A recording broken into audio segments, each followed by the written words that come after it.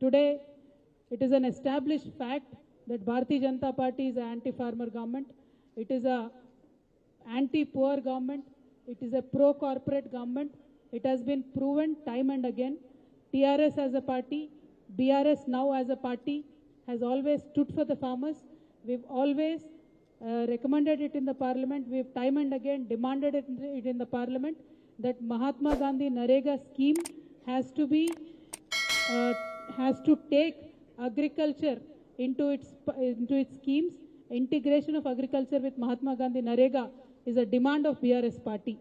Today in Telangana, whatever schemes were given under Mahatma Gandhi NREGA, now the central government is asking us to take it back, which is really unfair. That is why we are going to hold a Maha Dharna tomorrow across every district headquarter in Telangana. This is going to be a very serious protest from the Telangana farmers. We now demand the Bharatiya Janata Party government at the central to reconsider their demand that they have done, and Mahatma Gandhi NREGA scheme has to be integrated with agriculture. Otherwise, we see a lot of protests happening among the farmers.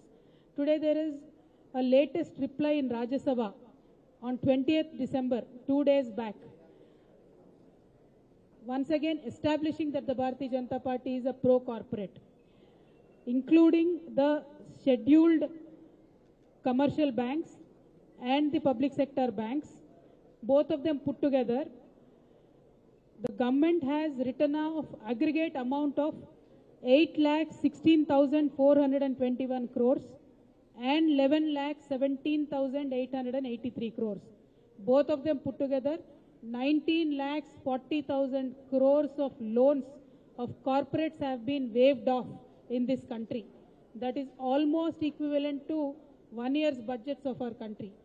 My sincere request to the people of this country, we should now realize that the people, the government, the party which claimed that they will be chowkidars in this country were sleeping while these corporates were looting this country and going away. We do not need sleeping chowkidars. We need zimmedar netas in this country to make sure that the wealth of this country stays in this country. If the BJP government is sincere, they should get all these luteras back into the country. You please do your chowkidari duty properly, targeting farmers, targeting poor people, putting taxation on milk and curd. This is not the way to lead the country. As BRS, our stand is we support the farmers. We demand that the Bharatiya Janata Party support the farmers and take back the Mahatma Gandhi NREGA, whatever has been given to Telangana under the agriculture scheme, it should be retained as it is. And whatever demand that the Bharatiya Janata Party constantly makes, that we should put meters in our farmers' farms, is also not going to happen. So this anti-farmer demands by the Bharatiya Janata Party government should be taken back, and you should stand up with the farmers of this country. This is our demand.